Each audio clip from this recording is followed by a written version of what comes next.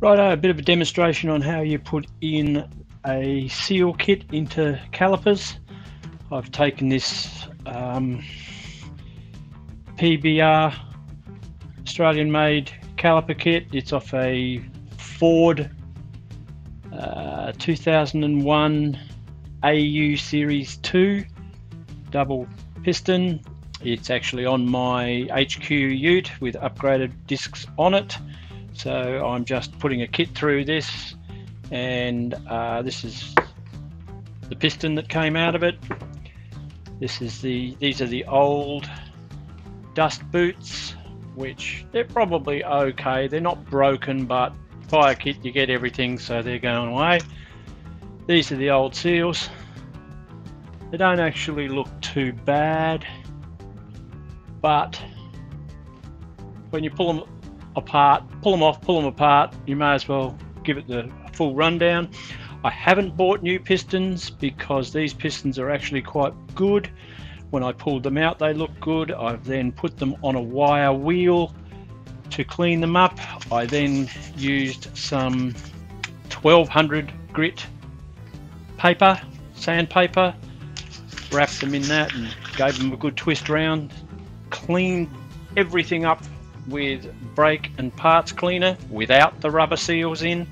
Don't do that necessarily with your seals in. So I originally used my compressed air with a little rubber end on it, bit of rubber clear bleeder hose, and then put tape on it until it was the right thickness to squeeze into there, and popped out my pistons using a bit of timber to stop them from damaging themselves up here or flying across the room.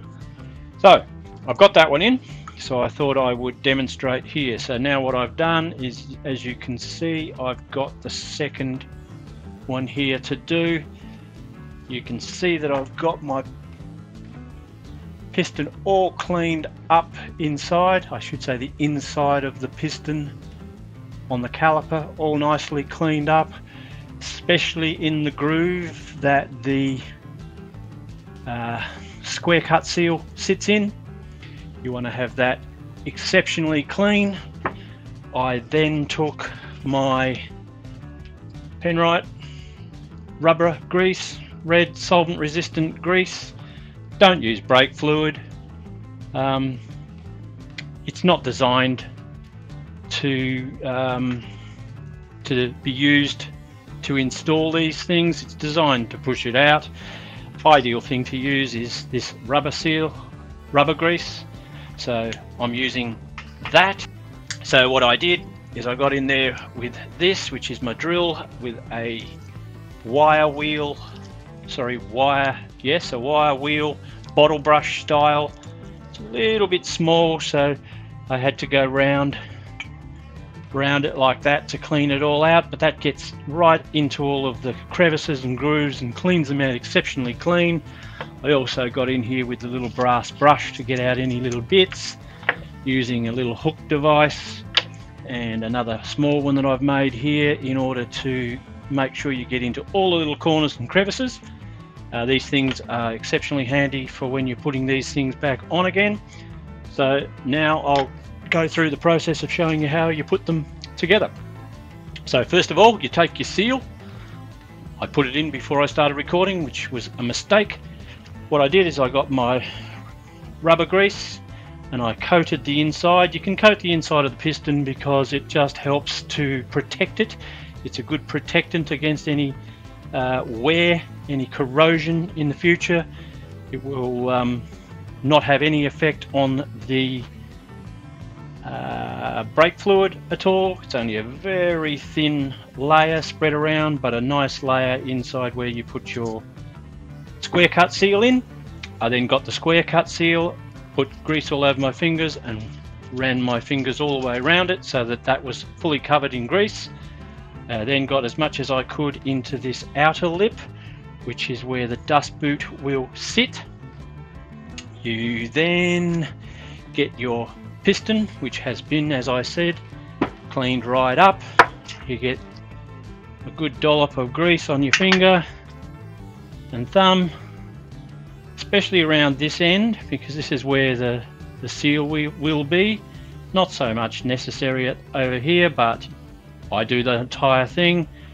Just rotate it around in your hand like that, so you can get it right into all of the seals, as in all of the grooves where the seals sit. The dust boot sits in here, so it'll slip in nicely if you get some good grease in there. Make sure you got a good coating all the way around on there.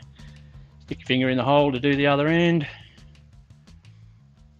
So that's getting a good layer of grease all over the piston itself. So that'll help protect the piston from any corrosion into the future. You do the same thing with your dust boot, so just get your dust boot roughly opened out, get some grease, smear,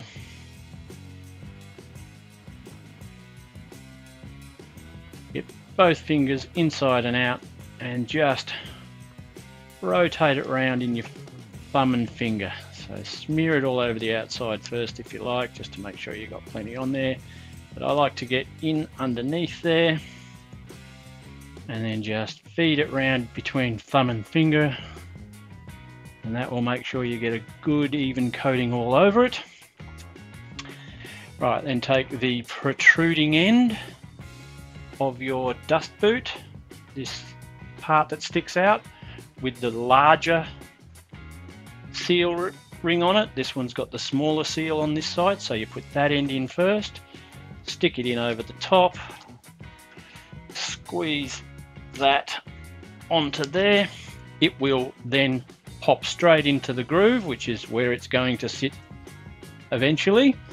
You will need to grab some sort of rag to grab the seal because it's covered in grease. Just pull it out a little bit, grab it with your finger, pull it out a bit more, and just pop it out like that so it sits on your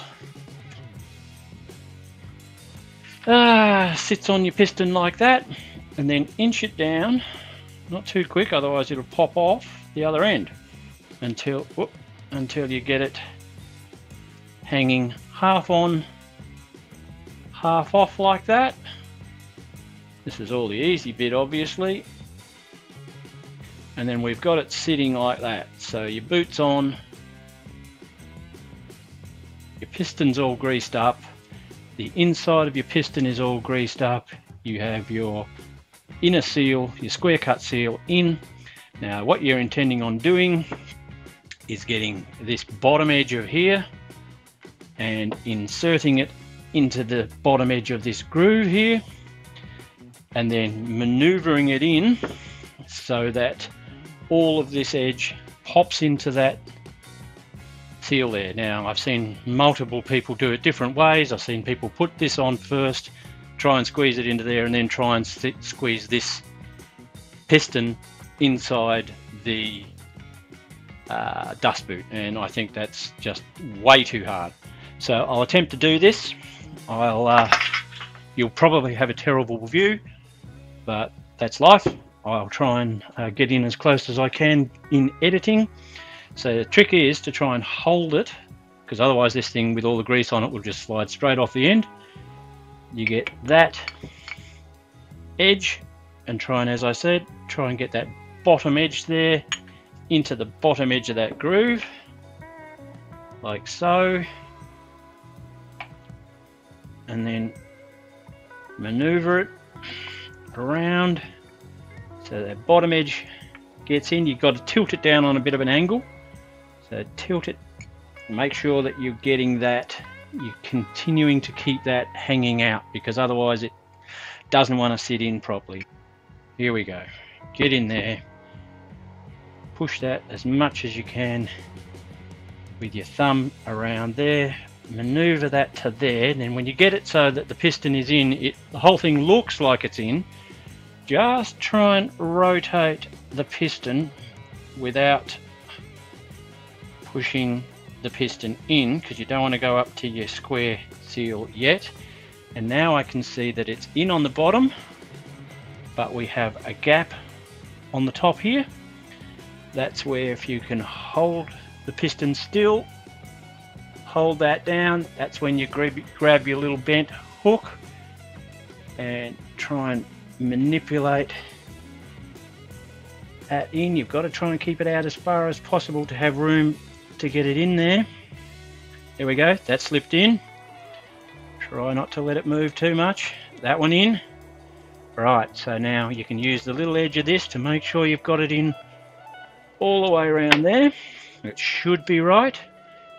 That looks to me like that rubber seal is sitting nicely in there. Of course, the piston isn't in, so we'll just give it a bit of a rotate to make sure everything's sitting well. Now you can see the rubber boot is rotating inside the seal, inside the lip on the outside there. So that shows you can rotate the piston all the way around. The rubber boot rotates as well, so you know it's nicely in there. That also helps to spread the grease around inside. Then all you have to do is get your thumbs on it, wiggle it so you get it nice and square.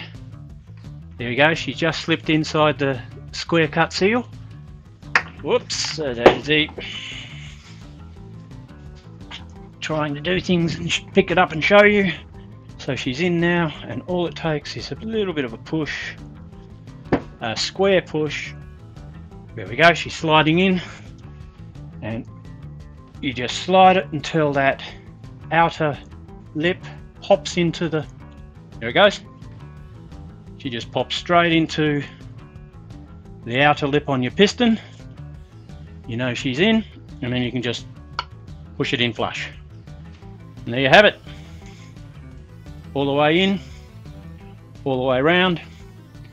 Now your dust boot's in the proper inside lip and on the piston lip, and you have two calipers, pistons inserted with seals. Okay, hope that helps out.